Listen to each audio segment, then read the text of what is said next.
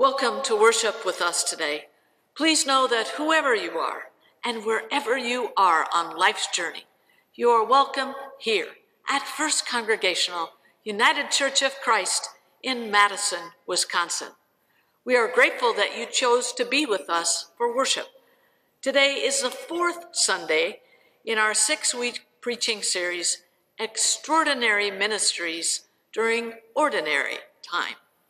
Any and all virtual worship services can be accessed by going to the First Congregational UCC Madison YouTube channel. Today we celebrate the sacrament of communion during our worship. Please pause now to gather your elements if you have not already done so. Let us now enter our time of worship together.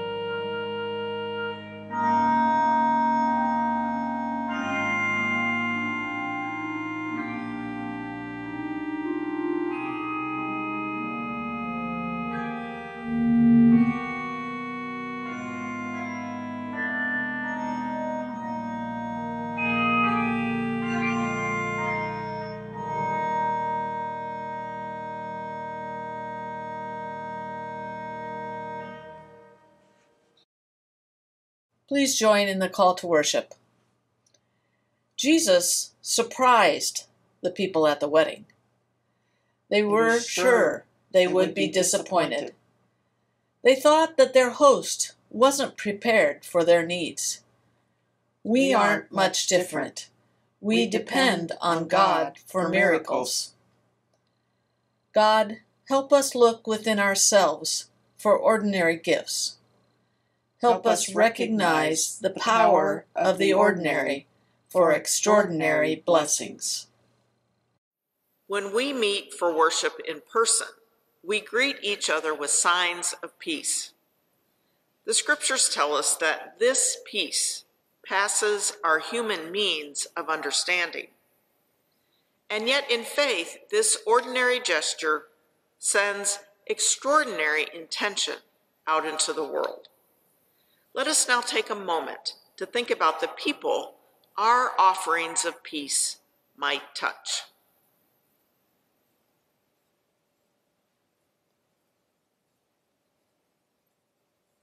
And now we join our voices to say, may the peace of God be with us all.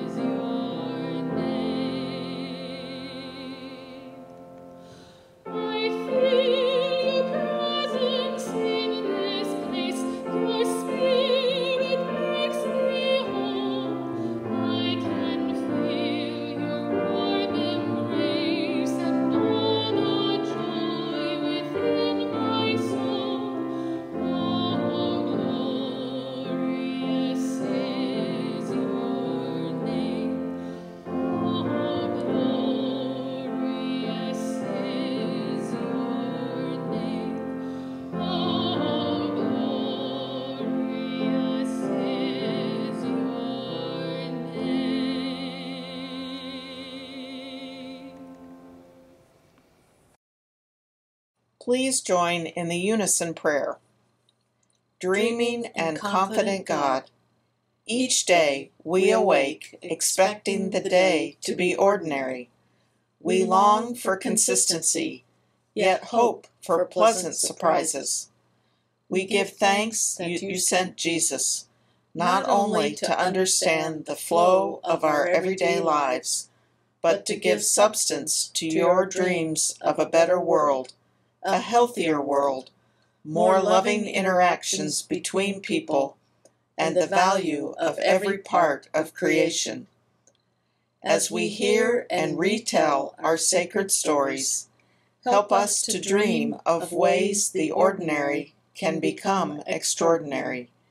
Each story, each day, offers us the chance to reset the trajectory of our own lives and how we interact with creation. We pray in Jesus' name. Amen. Hello, everybody, and welcome. It's so great to have you here. So great to have you here. All right, I'm coming to you today from a mystery room in the building, in the church building. I'll explain a little bit later, but right now it's just a mystery room, okay? So, today I want to talk about parents, grandparents, guardians, okay? How many of you have a parent or a grandparent or a guardian, somebody who helps make sure you're in the right place at the right time, okay? Make sure you have food and a shelter, okay? How many of you have that, okay? Now, sometimes these parents or grandparents or guardians also are there to nudge us to try something or nudge us to do something, even if we really don't want to do it, all right? So think about that.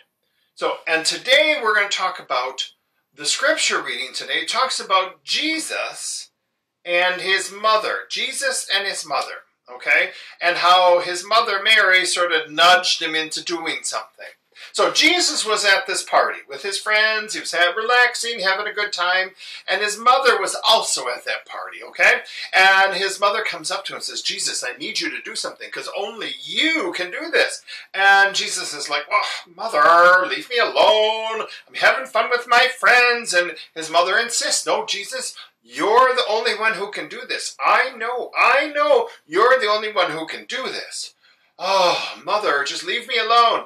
And Jesus' mother insisted until he finally gave in and he did what she wanted to do. All right?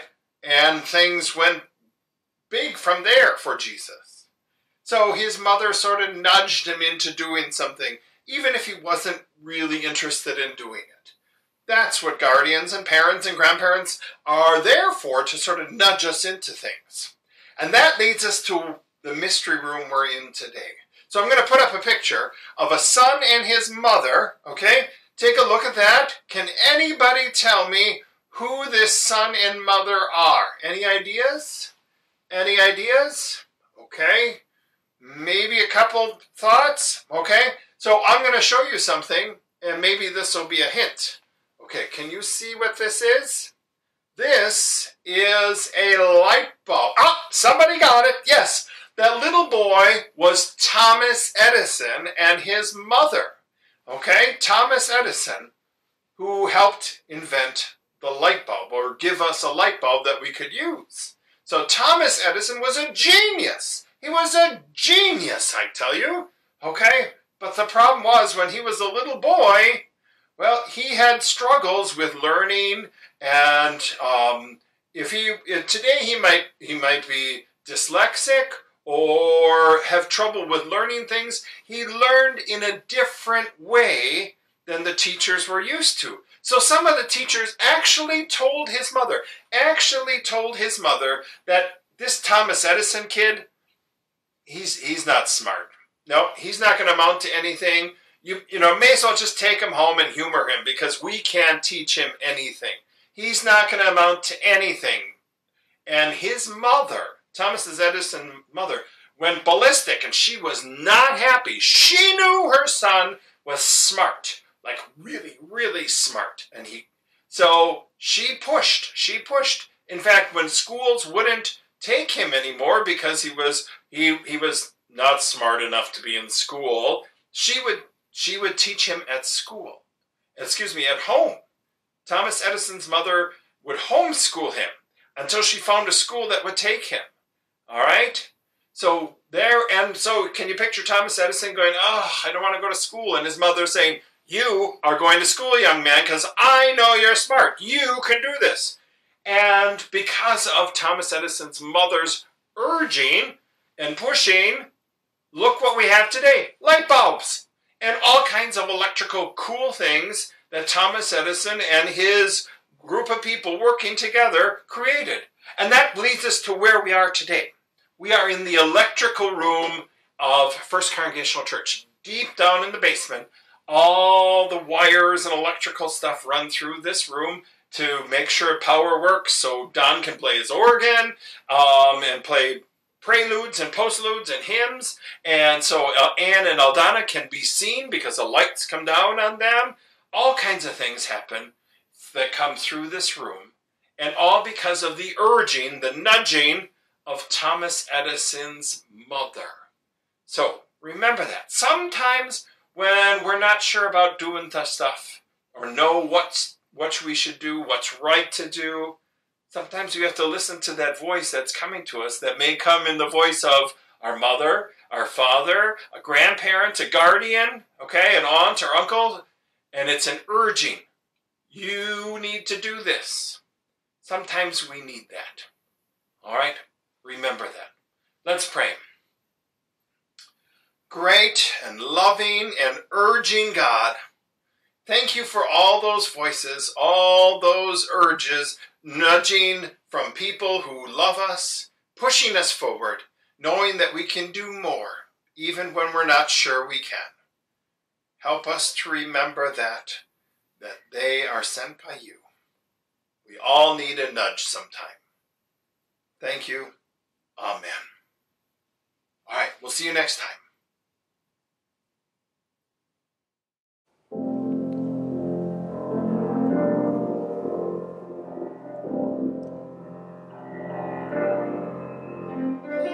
Jesus loves the little children, all the children of the world. Every color, every race, they are all good in God's grace. Jesus loves the little children of the world.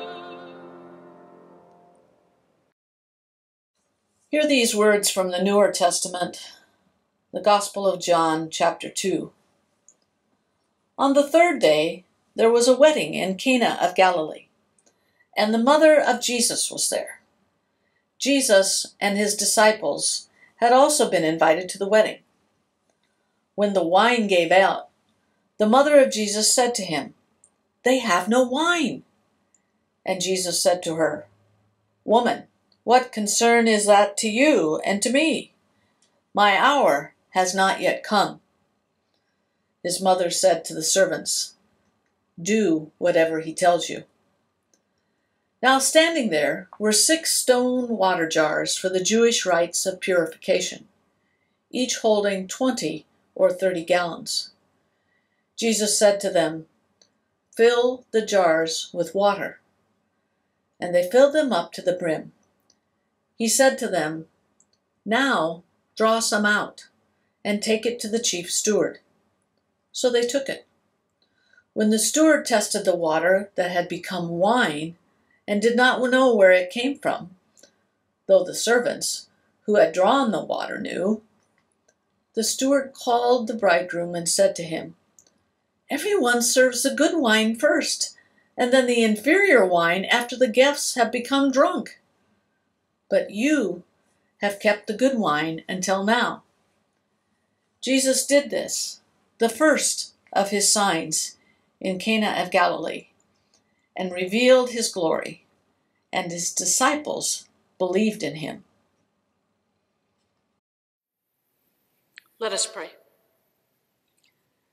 May the words of our mouths and the meditation that lives deep in all of our hearts always be acceptable to you, our Creator, Redeemer, and Sustainer.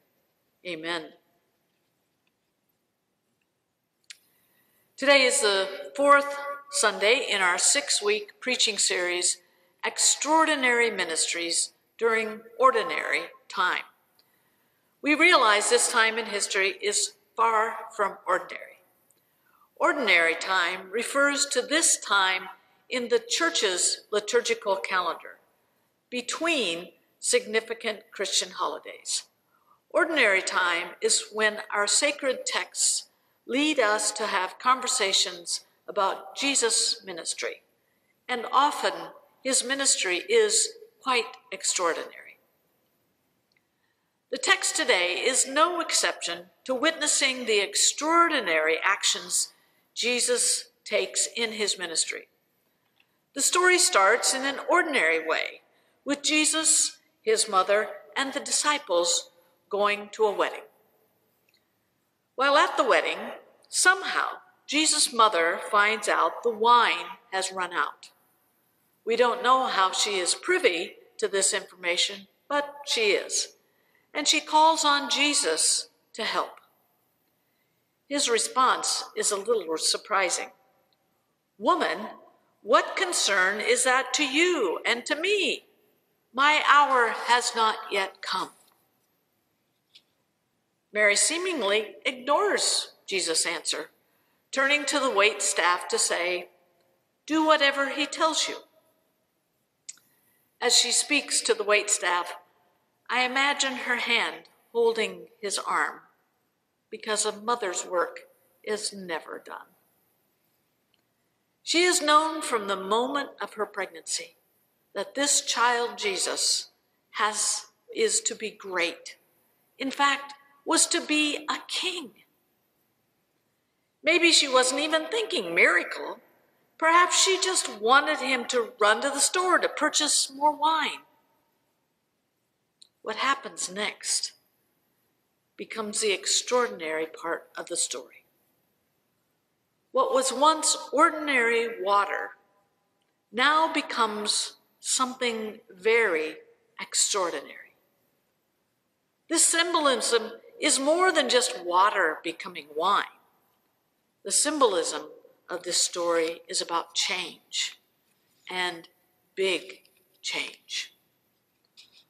Although Jesus may not have thought this was the moment he was to begin his ministry, if that's what he was referring to by not being his hour yet, his mother had other thoughts. She was the nudge that pushed him to do what we hear to be the first of many signs of change. There are many threads of this story we could follow and talk about the symbolism. Today, I would like to focus on the changes that occurred in the story. We begin with Jesus changing his mind. This was not his plan. At the beginning of the story, Jesus is just fine letting the chips fall wherever they need to fall. What concern is this of ours? For at least a moment in time, Jesus doesn't think he plays a role in the remedy of the shortage of wine. But after the nudge from his mother, he not only changes his mind, but he starts a ripple effect of change. Next, he chooses the stone jars. He asks the waitstaff to fill the empty jars with water. Why not use all of the empty wineskins that are laying around? Because that doesn't make any kind of point as he begins his ministry. Stone vessels were common in Judea for ritual purposes, since according to the law of Moses, stone would not become impure, unlike the often used pottery of ancient times. The water could be stored in a large stone jar, which would function like a cistern, holding ritually clean water. Then later it could be used for purification. The primary purpose of these washing rituals was to become spiritually clean or holy, rather than physically clean. But these jars were empty.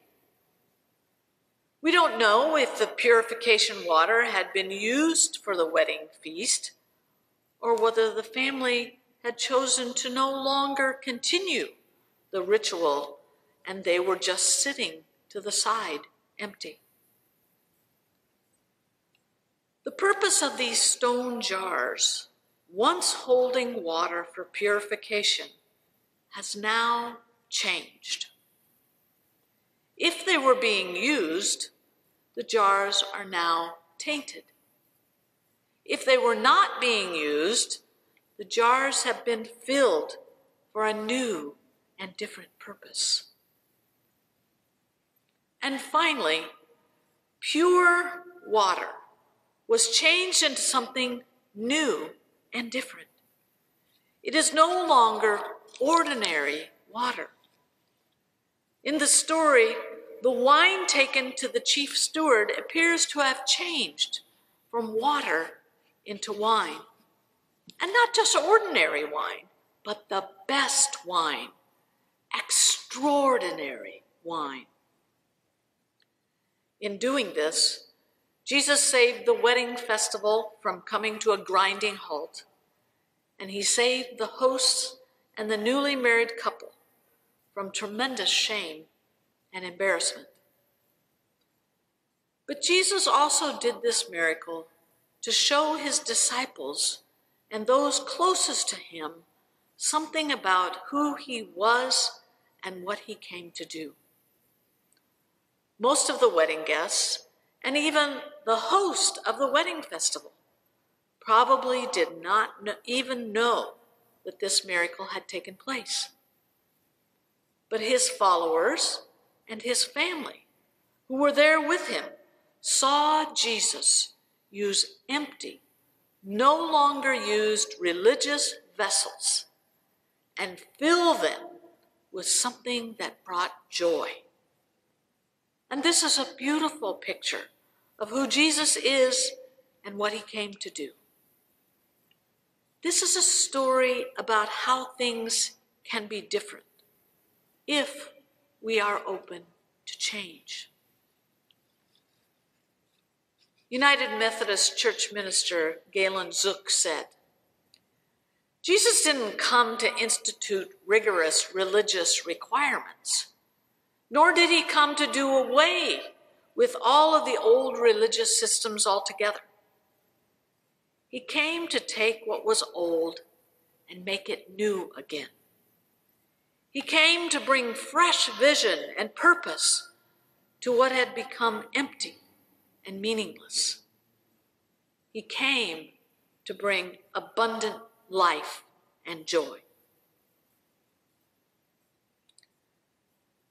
Jesus came, as we so often notice in our sacred texts, to turn things upside down.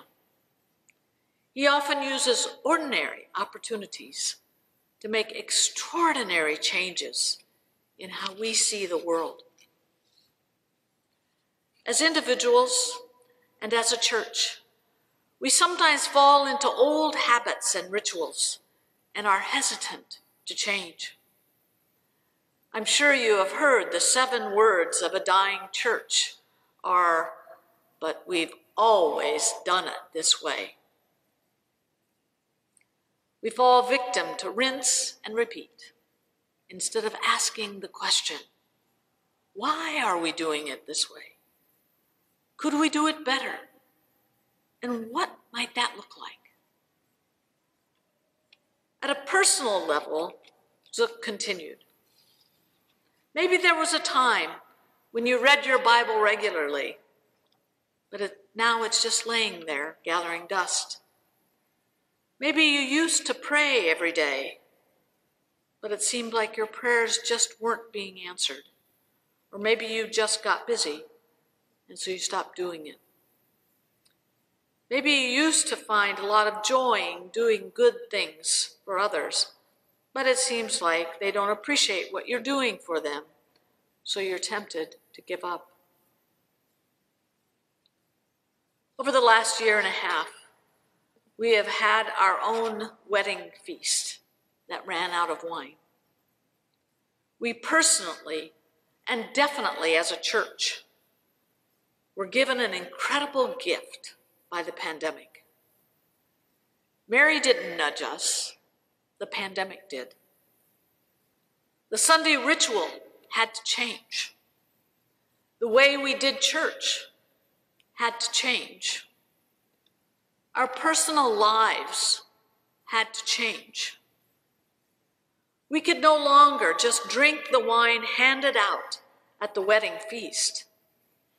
We had to figure out what to do to replenish the wine so church could continue.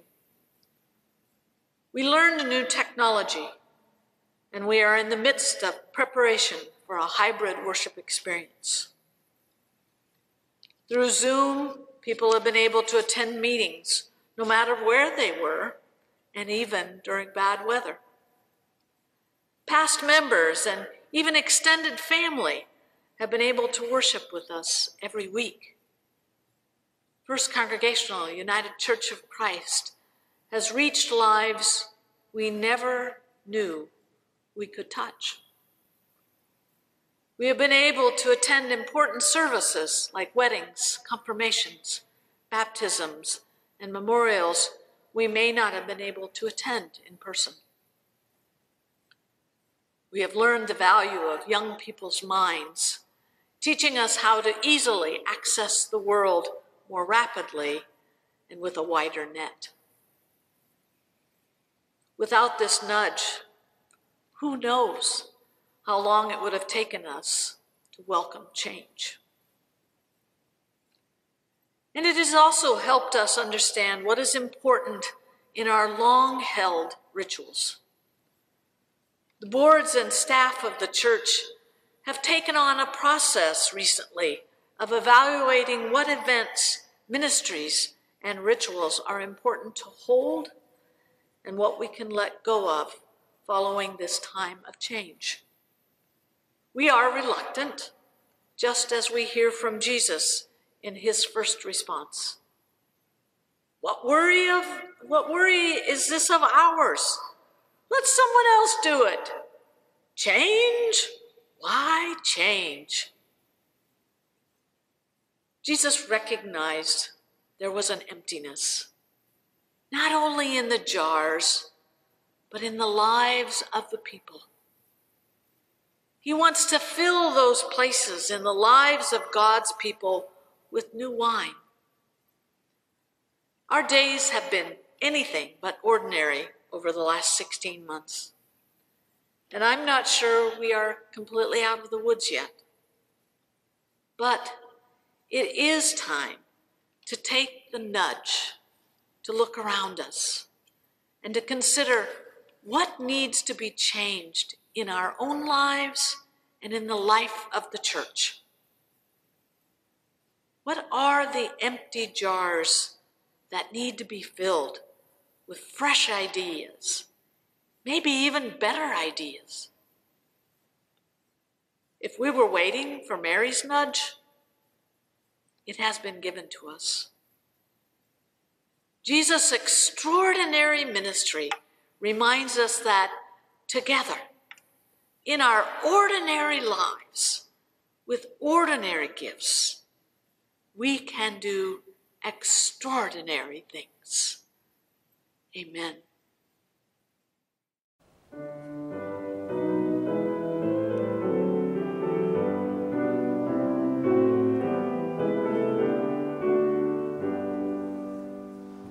God, speak to me that I may speak in living echoes of your tongue.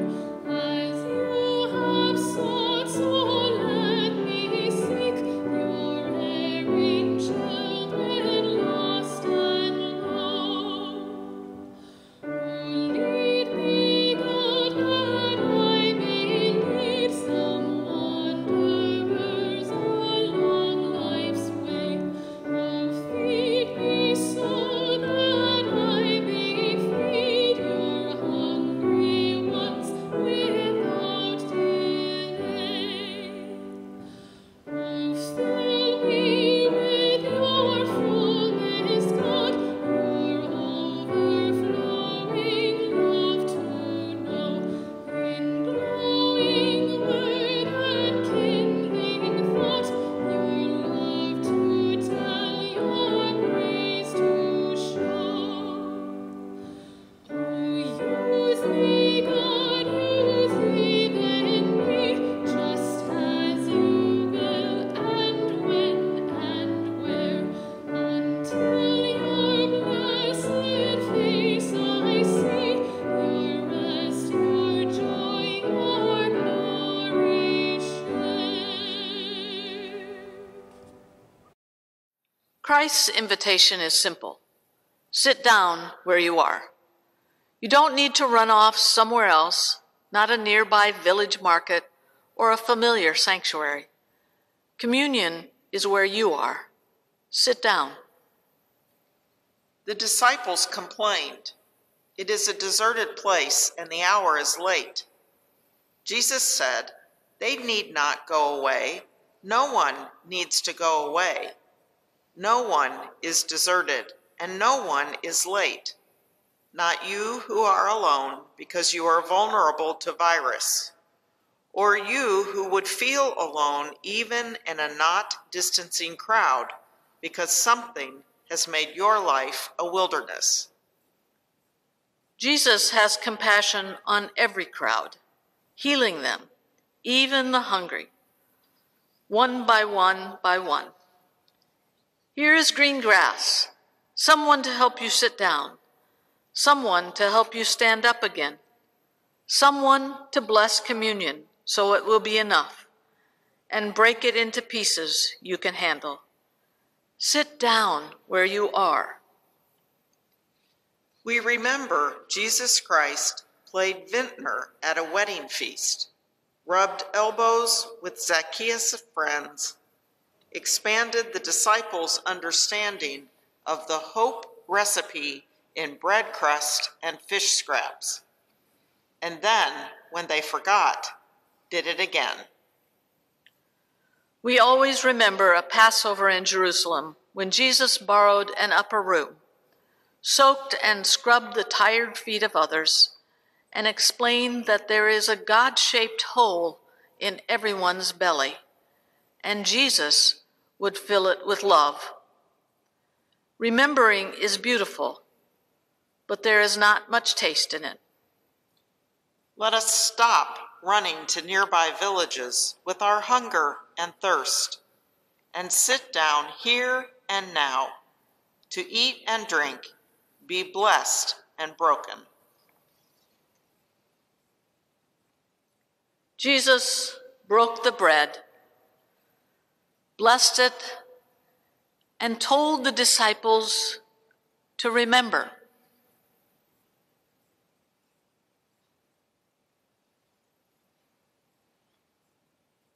Jesus also poured drink, blessed it, and said their memories would serve them.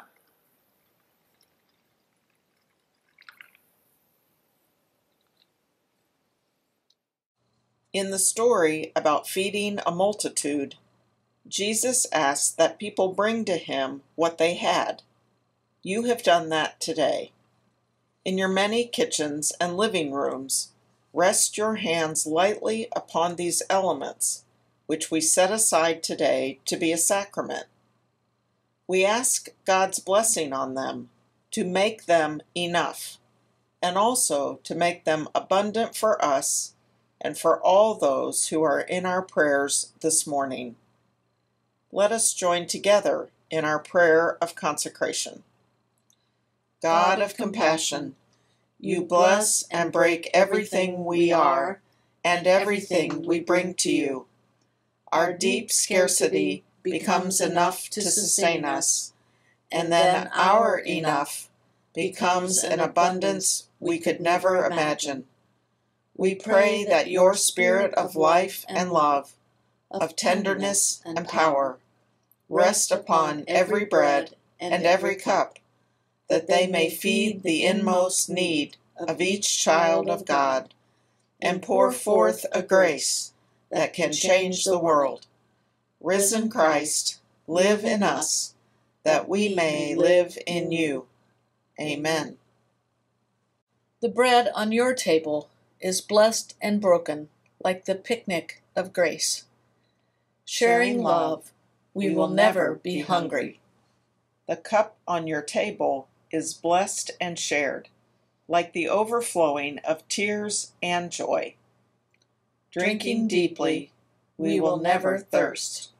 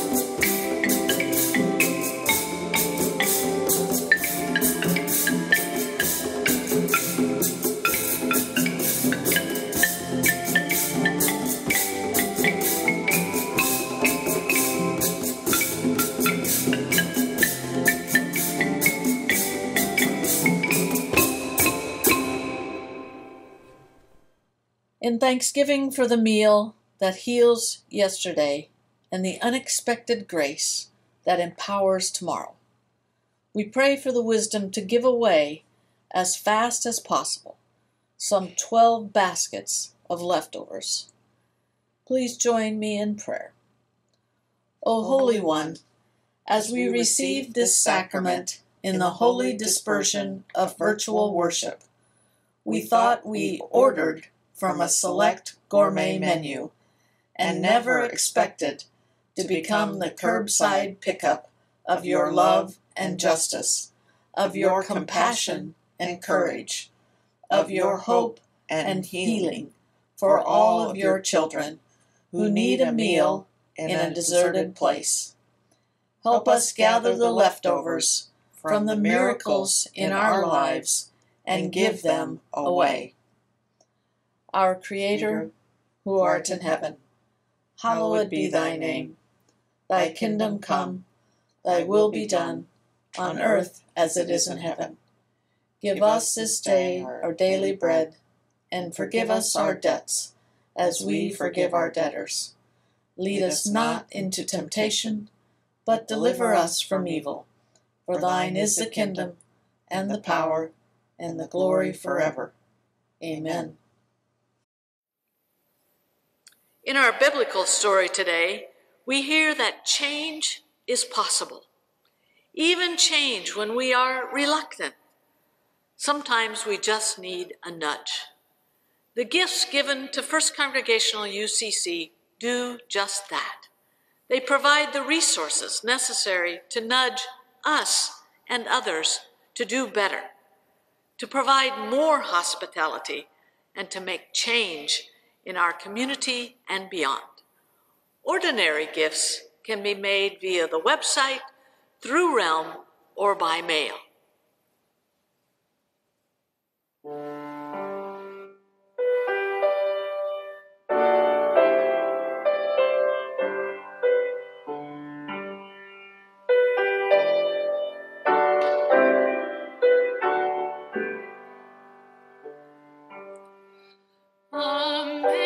Amazing grace, how sweet the sound that saved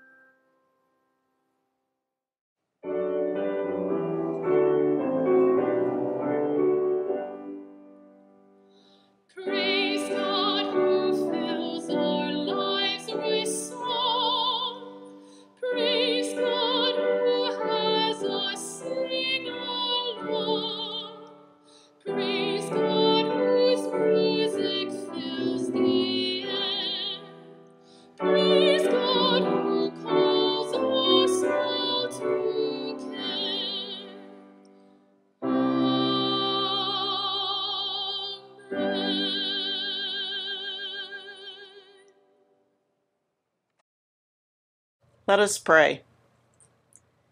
God of steadfast love, at the wedding in Cana, Jesus was reluctant, but he turned water into wine, and many witnessed the miracle. God, we are sometimes reluctant to offer our gifts. Help us to be generous, not only with our material possessions, but with our compassion and our advocacy. May these ordinary gifts that we offer today become extraordinary means of ministry in this community and beyond. In Jesus' name we pray. Amen.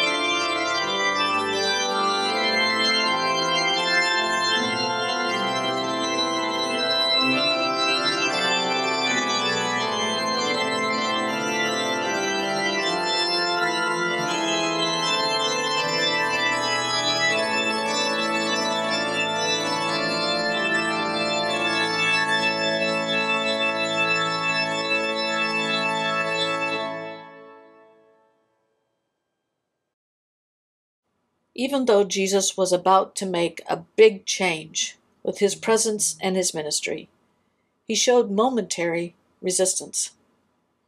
But with a nudge, he did it, and we are forever grateful for the changes he made, for the ministry he modeled, and for always bringing us back to love of God and neighbor. In those times when change is difficult for us, help us to listen to the voices that will nudge us to make the changes we are called to make in this world. Help us to serve the best in equity, justice, and peace. Go in peace. Amen.